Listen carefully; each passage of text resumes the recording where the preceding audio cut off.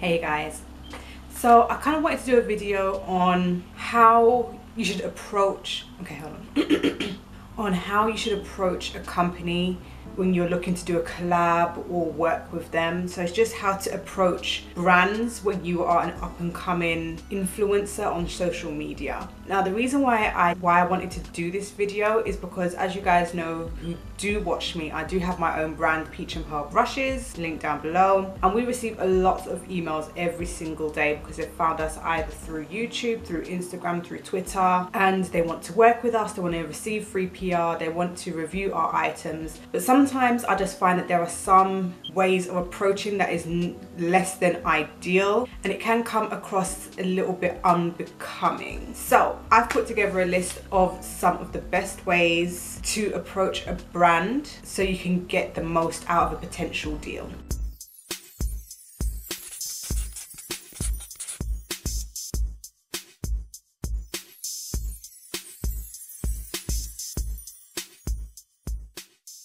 Okay, so number one, when you're sending an email to a brand, use a subject line. Don't just leave the subject line empty. Like, I want to know why you're contacting me. You want to make your email stand out. I want to know what the purpose of your email is, rather than me having to guess before having to open the email. Some emails that have no subject line, I'll leave till last. I might not even open it because there's no subject line. So always use a subject line, you know? Secondly, don't use slang or broken vocabulary in your email. There's so many times that people have contacted my email and they're using slang and it just comes across as very unprofessional. You're asking to do some kind of business with me. It comes across a little bit sloppy. It makes it seem as if you're not put together. So I would always say, to get the most out of that email, try and use correct vocabulary throughout the email. Always include your social links. There's no point in you sending an email, taking the time out to contact somebody if there's no social links. I need to know who you are. I'm not going to go hunting for you, and if you're approaching me, a company, we shouldn't have to hunt to find out who you are.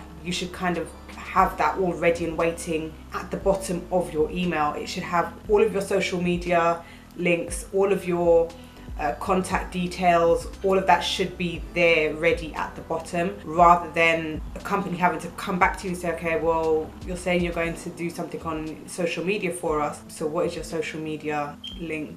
You'd think it's common sense. Don't just ask, are you looking for promoters? That is something that just, like, literally that one line, are you looking for promoters? I think that that's kind of like a closed-ended question. The person's either going to think, yes I am, or no I'm not. Someone might not necessarily be looking for promoters, but if you are promoting yourself, that brand might then want to start working with you, even though they weren't necessarily looking for promoters, because you sold yourself to them. If you're just asking one question which either leads in a yes or a no answer, chances are that the answer might just be no, and you've just kind of cut the conversation dead right there as it stands.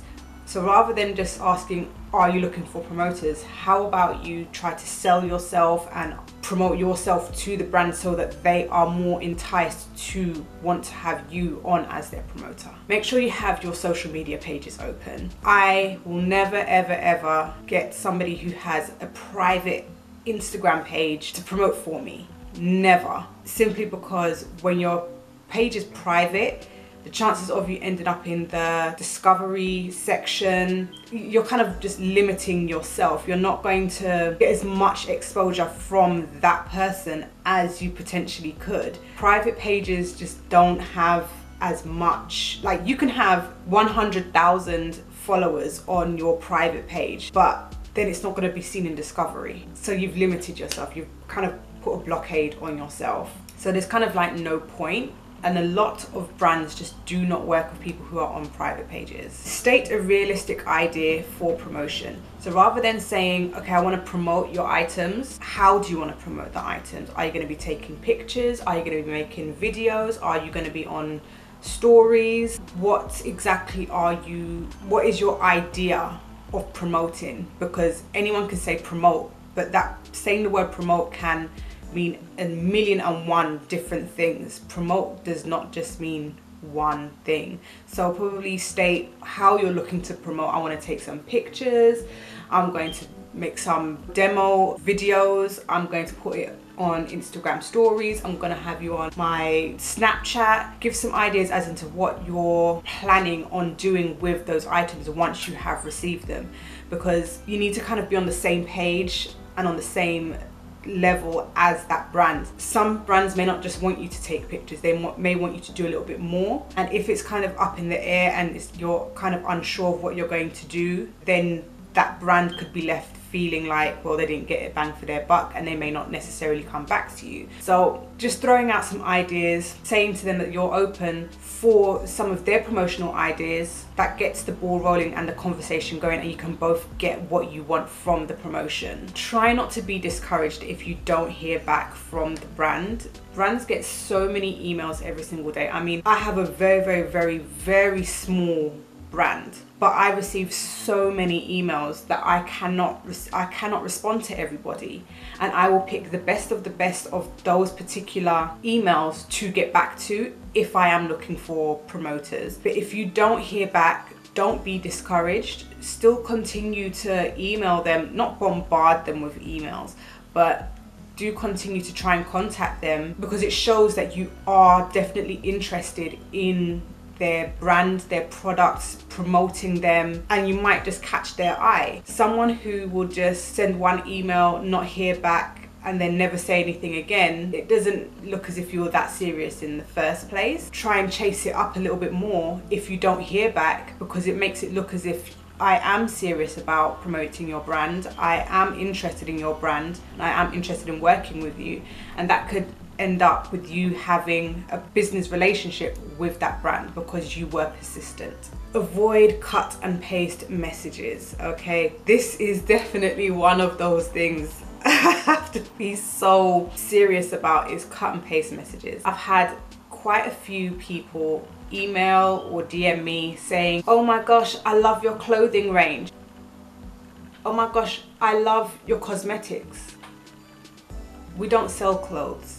We don't sell cosmetics, we sell makeup brushes. So that just shows me that clearly you have a niche, which is clothing or cosmetics or whatever, and that's fine, but you haven't changed what was in your original stock message, and you've just sent it. You haven't, and that shows me that you haven't researched who we are. You don't really care who we are, because if you cared you would have done the research, and clearly you're probably just there for the free product. Like, okay, whatever I can get from these people, I'm just gonna email or message a ton of brands, and hopefully someone will get back to me, and hopefully I'll get some stuff. That's how that comes across to me. There's always more to what meets the eye, so it just kind of looks lazy as well. Like, I can't be bothered to see who these people are and do the research, hence not changing what was in my original message. So it just comes across kind of lazy. If you are going to, I mean, I understand that if you're going to be sending out a load of emails and a load of messages to brands, you're probably going to use some cut and paste stuff. But if that's the case, change it. Make sure you know who you are emailing or messaging. Make sure you know what they do, what they sell. Because once they see that you haven't even bothered to change the content of that message, they're not going to get back to you. I certainly won't be getting back to you, because it looks like you cannot be bothered to find out who we are. So I'm not going to give free stuff to someone who cannot be bothered to find out who we are, what we do. Clearly you just want a freebie. Lastly, if you do charge for promotion, make sure you put your rate card in, or attach your rate card with your email or your message. There's been a few times where people have contacted me and wanted to work with me on promotions and do business deals and whatnot, and it comes across like they just want to receive product in exchange for promotion, but then 2 or 3 emails later, that's when they say, oh, but I actually charge. And it's like, maybe you should have said that in the first place, because that's not how the email came across in the first place. I understand that you don't necessarily want to look like you are a money grabbing person, but we want to know what your rates are, if you have any rates. Or maybe it's worth just mentioning that you do have a rate, and then if that person wants to get back to you, then you can include your rate card. But definitely mention that, like, from the get-go, that you do have a rate, and that if they are interested in working with you, you're more than happy to send over your rate card. So at least they know that they might have to put their hand in their pocket in order for your services. Because at the end of the day, let's be 100% honest, if a business wants to have you as their promoter, why wouldn't they want you to eat? Let's be 100% honest. Like, they're not going to survive off of makeup brushes. They can't eat makeup brushes. They can't eat cosmetics.